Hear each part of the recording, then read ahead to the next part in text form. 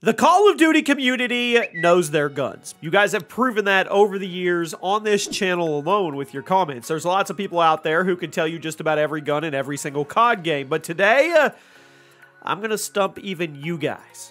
Welcome to the page, everybody. Jimmy or Chaos. Today, we're going to be looking at 10 forgotten guns in COD history. Let me know in the comments which of these you actually remembered. Be honest, circle of trust here. Drop a like, and let's start off with the IA-12 in Ghosts. Now, Ghost was the first COD game to have a dedicated marksman rifle. It was a category, but some of those weapons were pretty forgettable. The IA-12 fired in semi-auto and would kill in 2 to 3 shots, which that wasn't anything too special, but it also wasn't bad. The recoil was a little hefty, but nothing you couldn't get used to with some practice. However, it was one of the most expensive marksman rifles in the game. It cost you 8 squad points, who remembers those? And when you can do the same job with a cheaper and usually better weapon, why would you take this one into battle? Now, despite being a decent gun, you barely ever saw it. I mean, you did, and nobody ever really talks about it. Guys, before we move on, link at the top of the description. If you get anything from G2A.com, use code CHAOS, whether it be Steam cards, whether it be new PC games, whatever it is, get yourself some cash back. Now, at number 9, the Echo Hawk dual bore in Black Ops 4. I've mentioned this gun a couple times on other top 10 lists, but it always seems like people have no idea what I'm talking about when I do. The Echo Hawk was a DLC assault rifle in BO4, and it was also one of the very last weapons released for the game, and since not a whole lot of people stuck with this game through its entire life cycle, a good chunk of the community missed it. Now, design-wise, super cool. Double-barrel assault rifle. It could hold lots of ammo at once in return for a pretty average time to kill. The damage wasn't anything to write home about, but it was pretty nice having a gun with the ammo capacity of an LMG and the handling of an assault rifle. Now, it was decent for those who used it, but a lot of people never knew it existed, and I'm willing to bet plenty of you are in that group as well. At number 8, the TMP in Modern Warfare 2. Now, Modern Warfare 2 had some of the best secondaries in COD history, and people remember most of them. The M93 Raffica, we already know. The PP2000, pretty underrated. Then you had this bullet hose G18, you could use those, right? What about the TMP? This machine pistol was widely forgotten by the COD community because it was almost hilariously underpowered compared to the other machine pistols. The damage was average, the fire rate was average, the magazine was average, the reload animation was weirdly long for a pistol. It was just average. Yes, it fired in full auto, but compared to the others on this list, it was awful. In concept, it shares a lot of traits with the MP9, which appeared in Modern Warfare 3 and dominated multiplayers, but in practice, no. It's one of the worst machine pistols in Modern Warfare history. At number 7, the Repulsor in Advanced Warfare.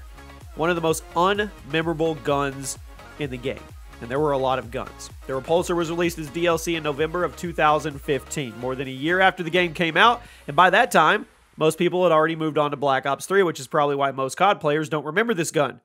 It was a submachine gun obtainable through supply drops. It fired energy rounds and had decent stats. A 3 to 6 shot kill with a 35 round mag. Pretty average fire rate. The recoil wasn't super bad. It was a decent gun all the way around, but since it didn't really stand out and it was added to the game so late, almost everybody forgot about it. Honestly, I didn't even remember what it looked like until I heard the name. At number 6, the MG36 in Modern Warfare 3. Now, MW3 had a lot of iconic weapons, but the LMGs were pretty weak in the category. One of the least memorable guns out of them was a very not memorable group. It was the MG36. It was a more mobile LMG. It had a 42-round mag and relatively fast reload, but the accuracy, it was terrible. And the damage was pretty average for the LMG category in Modern Warfare 3 as a whole, to be honest. The fire rate wasn't anything special. I mean, despite having decent handling and a fast reload animation, it just wasn't really better than an assault rifle. There were so many better weapons in the MG in the game, and I can probably count on one hand how many times I actually saw it online back in the day. Now we reach the top 5. The TT-33 in World at War. I promise you, most of you do not remember this gun. Do not lie to me. I mean, there was a handful of handguns in World at War, and everybody had a favorite. Some people preferred the power of the 357 Magnum. Others liked the nostalgia of the M1911, but you know what pistol nobody talks about? The TT-33. Soviet handgun, final pistol you unlocked, but it actually had identical damage to the M1911, the Nambu, and the P38, which made it feel underwhelming once you started using it. Most players just stuck with the handguns they were already using, since the TT just didn't feel very unique or have many distinctive attributes. It wasn't a bad pistol, but since it was such a late unlock and it didn't do anything special, people forgot about it. At number 4, The M1014 in Modern Warfare 2. It debuted in COD 4, but it wasn't used very much there, but it actually returned in Modern Warfare 2 for some reason, and since it was such a late unlock and nobody liked it, people forgot about it.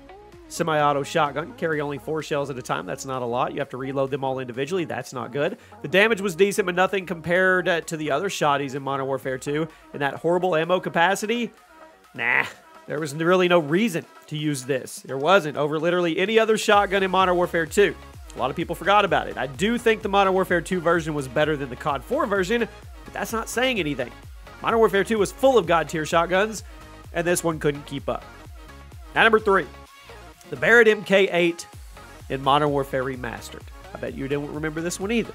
Super fun experience. A lot of COD players consider it to be the best release of the last decade, which is kind of sad when you think about it, but whatever. It did do a great job of bringing back COD 4's gameplay. It got a lot of heat, though, for adding DLC weapons to the mix a few months into the lifespan. While it did bring back some COD Legacy weapons, it also brought in some really forgettable originals. Case in point, the MK8.